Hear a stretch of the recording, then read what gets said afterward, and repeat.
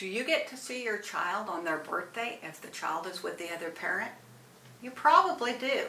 If you look at your divorce decree or child custody order, most of them will say that whatever parent doesn't have the child that day gets them between the hours of 6 to 8 p.m. If you've been divorced for a while and you have not done this in the past, I would encourage you to save yourself some problems. Send over a copy of that page of the decree to your spouse and just let them know that you plan to pick the child up at 6 p.m. and you'll be bringing him back later on that evening.